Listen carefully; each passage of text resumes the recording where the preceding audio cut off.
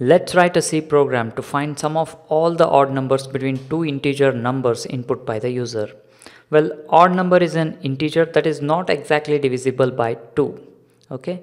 If the user enters start value as 10 and end value as 20, we find all the odd numbers between these two numbers, add them and display the result onto the console window.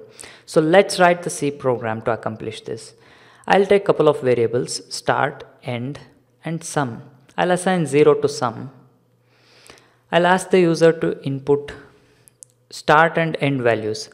We assume that start value is less than the value present inside end variable.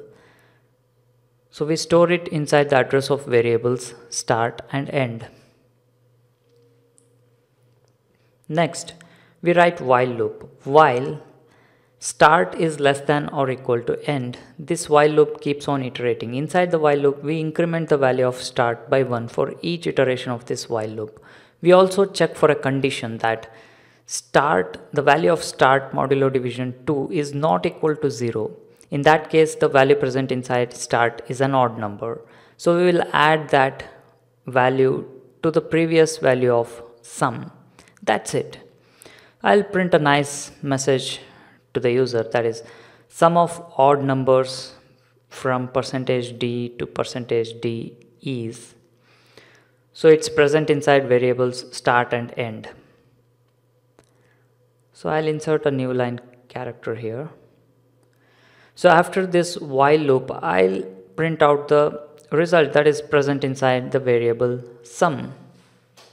So that's it. Let's compile this program and run it. I'll give 10 and 20.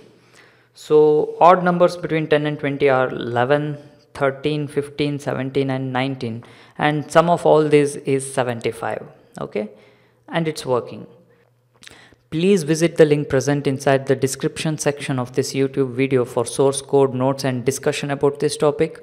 Please stay subscribed to our YouTube channel and blog. Share this video with your friends online and please do not forget to like this video on YouTube. Thank you.